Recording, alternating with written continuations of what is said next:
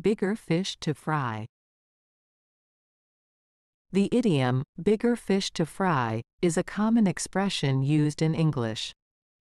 It is used to convey that someone has more important or pressing matters to attend to, and therefore does not have the time or interest to deal with a particular situation or task. The phrase originates from the world of fishing, where fishermen often prioritize catching larger fish over smaller ones. In the same way, when someone says they have bigger fish to fry, they mean they have more significant or urgent issues to deal with. Here are a few examples to help illustrate the usage of this idiom. 1. Imagine you ask your friend for help with a small task like fixing a broken chair, but they respond by saying, "I have bigger fish to fry right now."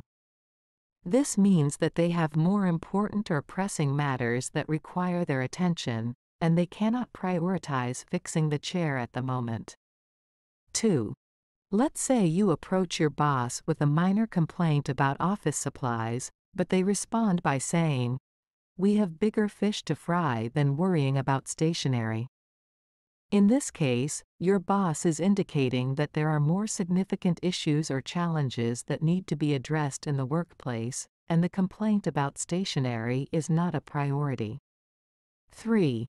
If a student asks a teacher for extra help with a specific topic, and the teacher replies, "I have bigger fish to fry in the classroom," it means that the teacher has more important subjects or areas of focus to address with the entire class, and cannot devote individual attention to that particular student's request.